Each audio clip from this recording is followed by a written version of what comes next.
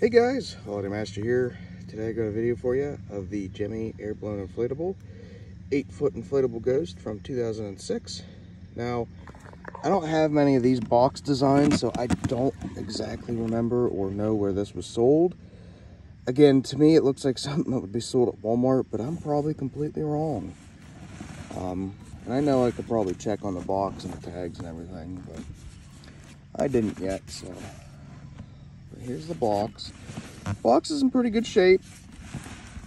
I think, yeah, it's just the inner lid that's ripped. 2006. This is one of those designs, I love it because it's simple, but it's a classic at the same time. So, and honestly, depending on what my great-grandma wants done at her house for Halloween this year, this probably will end up there just because I know it's simple. She won't have to worry about it. Like last year, I had all my animatronics there. So yeah, without further ado, we'll go ahead and inflate it. This is my first time inflating it.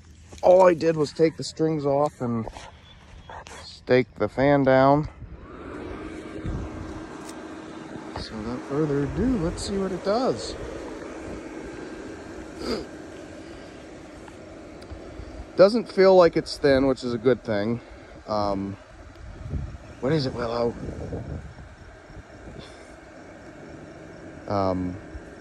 It does feel like a tougher material, so that should be a good sign.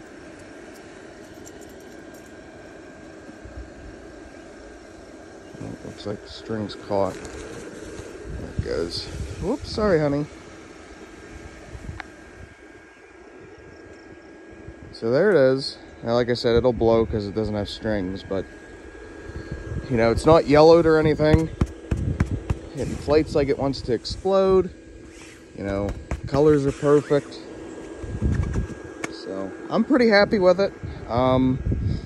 Like I said, it would fit the theme I'm doing this year, but if my gram wants to use it, I'm gonna let her use it in her display. So, but yeah, guys, that's pretty much it for this video. So thank you so much for watching, and I will see you in the next one. Peace out.